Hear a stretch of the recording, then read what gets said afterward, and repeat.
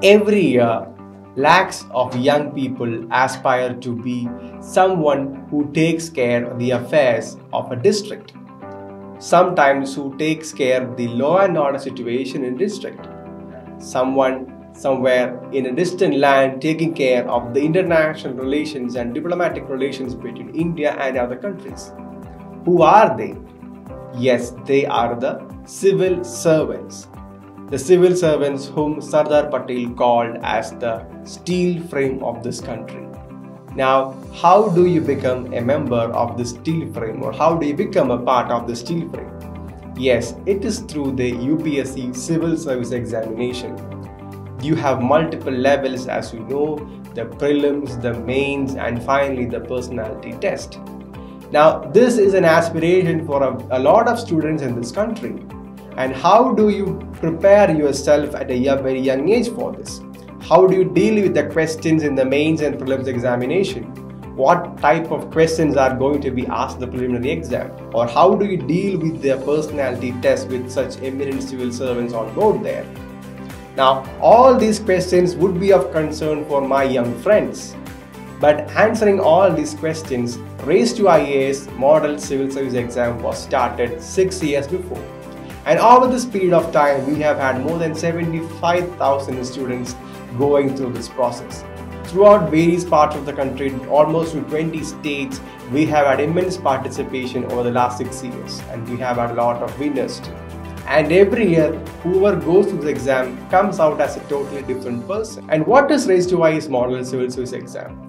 It is an exam modeled perfectly like the civil service examination. You have a prelims, you have the mains, and you have the personality test, which is again with former and serving diplomats or IAS officers or IPS officers.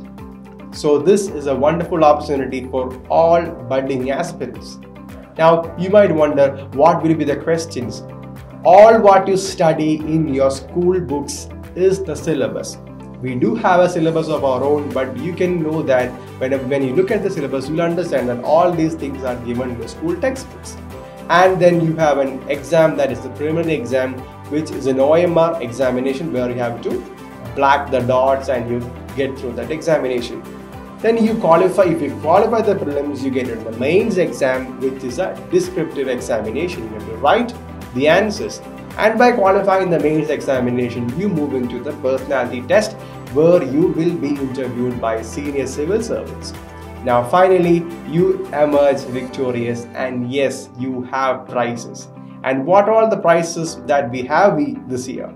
The first 5 ranks will be receiving an all expenses paid 4-day trip to the administrative capital of this country, or the national capital, that is New Delhi. You will get a look at the Red Fort, the India Gate, all the Parliament, the new Parliament building, and all historical and places of administrative significance in New Delhi.